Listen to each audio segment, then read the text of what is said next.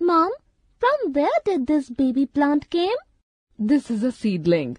The seeds germinate and grow into a seedling, then into a plant. Can a new plant grow from other parts of the plant? Yes, of course. Let me tell you about that. In some plants, reproduction takes place through parts such as root, stem, or leaf. In sweet potato, the roots produce buds which grow into a new plant under suitable conditions. Plants such as potato, onion, and ginger, a new plant grows from the buds of underground stem.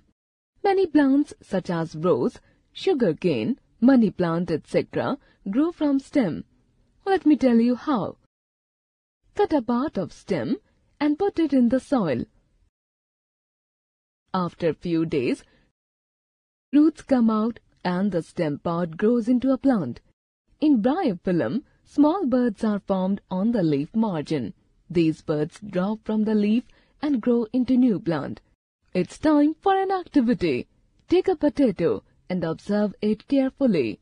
You will observe that several buds or eyes are present on the potato. Ask an elder to cut a piece of potato having at least one bud. Place this piece of potato in damp soil. You will observe within a few days bud starts to grow and slowly develops into a small plant. Most of the plants grow from seeds. Seeds are formed inside the fruits. When seeds fall on the ground, new plants develop from them under favorable conditions. Some common examples of plants which grow from seeds are tomato, okra, also called lady's fingers, wheat, rice, ridge gourd, peas, etc. Let us know about the structure of a seed. A seed has three main parts. These are seed coat, seed leaves or cotyledons, and embryo. Seed coat is the outer covering of the seed which protects it from drying and germs. Inside the seed coat, one or two seed leaves or cotyledons are present. Between these seed leaves, a baby plant is present. This baby plant is also known as an embryo. An embryo consists of two main parts, a baby shoot and a baby root. When a seed gets right amount of water, air and proper temperature, it starts to grow into a seedling or young plant. This process is called germination.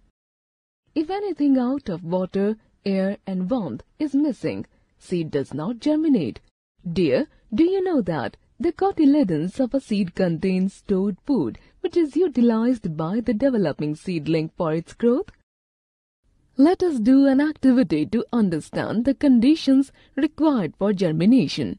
Take some gram seeds separately in 3 petri dishes. Label these dishes as A, B and C.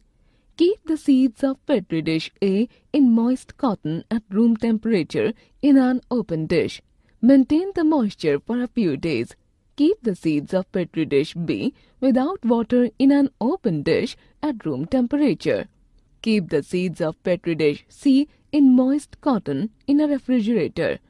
After 4 to 5 days, you will observe that only the seeds in dish A show germination. This is because the seeds in dish A get air, water and warmth needed for their germination.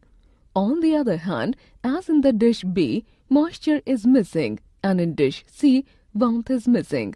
Thus, the seeds in these two dishes will not germinate.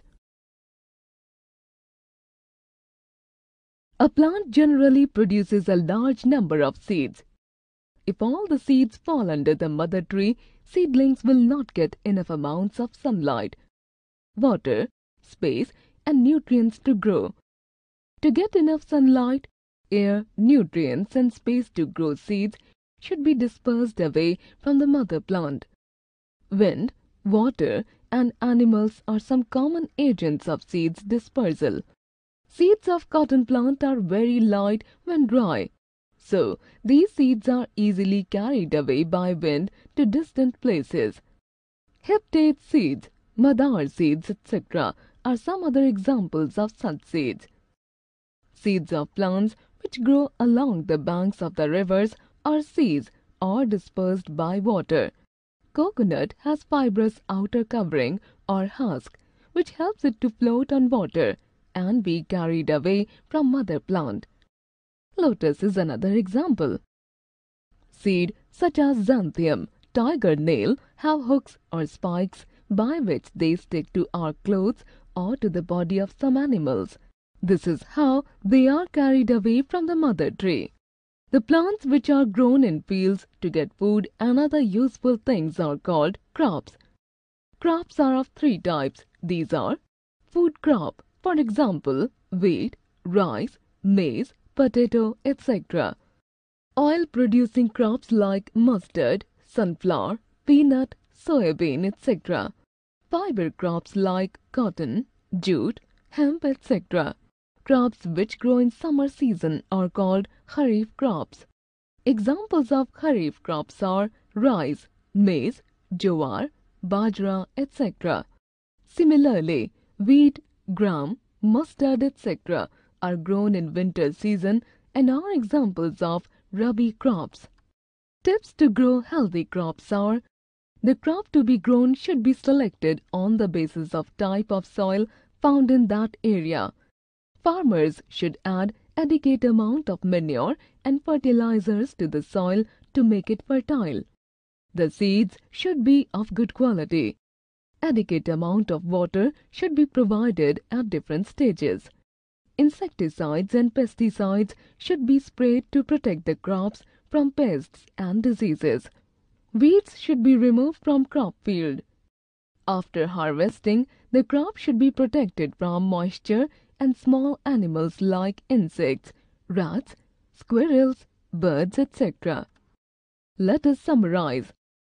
Production of young ones of its own kind is known as reproduction. A seed needs air, water, and suitable temperature to germinate. When the seed germinates, it gives rise to a new baby plant known as seedling. The process of spreading seeds to different places away from the mother plant is known as dispersal of seeds. Dispersal can be done by wind, water, animals, or even by self-explosion. There are three main types of crops: food crops, oil-producing crops, and fiber crops. Summer season crops are known as kharif crops, and winter season crops are known as rabi crops.